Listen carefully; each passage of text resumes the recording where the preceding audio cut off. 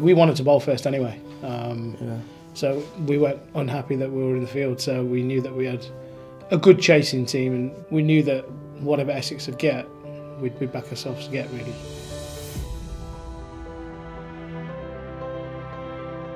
But yeah, they got off to a great start, and Cookie's obviously a good player. Finds the gap, goes for 4.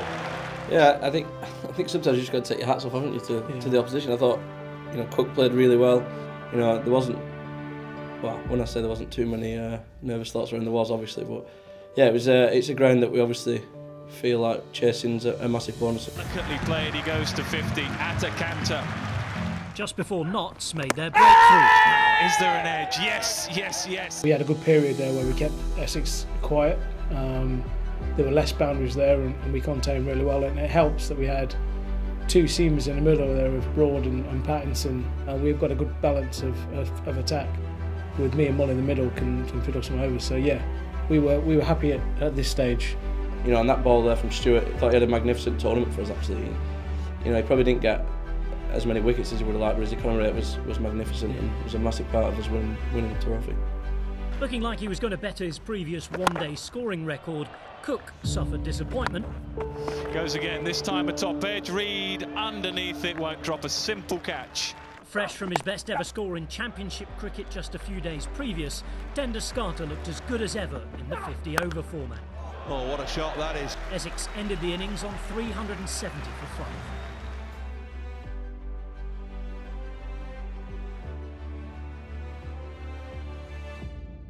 Basically, you've got 45 minutes to have your lunch, dust yourself off and get ready. We knew we had to have a good power play, but we also knew that it was, 7 and over gets you to 350. We were confident going in, but we also knew that we had to have a good start and get some partnerships built.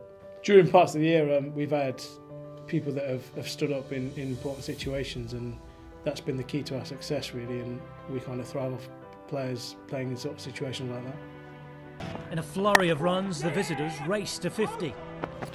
I think, there's always obviously going to be nerves throughout the run chase, no matter what situation you get to, because you're 1 game away from Lords. But what we did so well was we stayed in the moment. We backed whoever was out in the middle to produce the goods and get us over the line.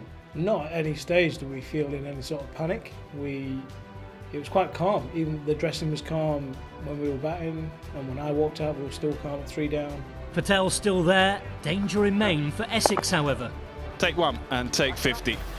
Another impressive knock from Samit Patel. And he found good company in Mullaney, who was destroying the bowling of Harmer. We were 180 when I went in with Samit, and we just had a chat about basically enjoying it and building a partnership again and hitting our boundary options when we got the chance. The thing that's documented the whole way through is that we were going to break a world record if we did it, or a record in English domestic cricket. So you don't really think about it when you're out there, but afterwards when you sit back and watch it, it's you sort of realise how special and what you've achieved. To be honest, the pressure was really off me, because the way Mull played was fantastic, and I could actually just go along and anchor the whole innings, and it allowed me to just knock and knock and knock, and it relieved some pressure when Steve was hitting all the boundaries. Nottinghamshire were made to sweat though. Picked out the man in the deep. I think it's carried Ravi Bopara. He's not sure. Picked it up well. Here it bounced though, couldn't you? Like, we sort of knew that it wasn't out. Yeah, I kind of thought I'd get the benefit of the doubt, to be honest.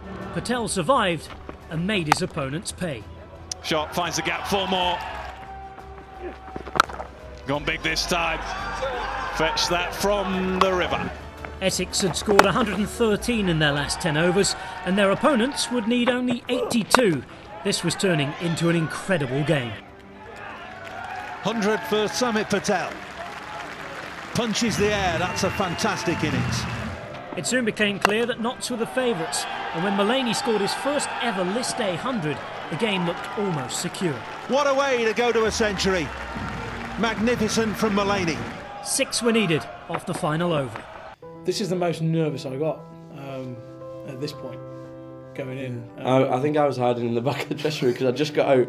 Chris Reed came in. It was written in the stars for him to, sort of see us home in his last season, but he made me flap a little bit, yeah. and then Samit, he sort of pulled one over Foster's head and then nicked the next one. But we'd have took anything at that point, that's for sure. Edged away past the keeper, that's it. Patel steers Nottinghamshire home. They will go to Lords on July the 1st. What a brilliant performance. The highest ever chase in English domestic one-day cricket, and Nottinghamshire are the winners. It was one of my best innings that I've played in one-day cricket, that's for sure. And then the celebrations afterward were fantastic. Obviously, when you can look back on your career and you highlight moments, that's probably the best game I've ever played in. To get over the line, chasing a record in such a big game with what was, the reward at the end of it was just something that'll live with me for the rest of my life, definitely.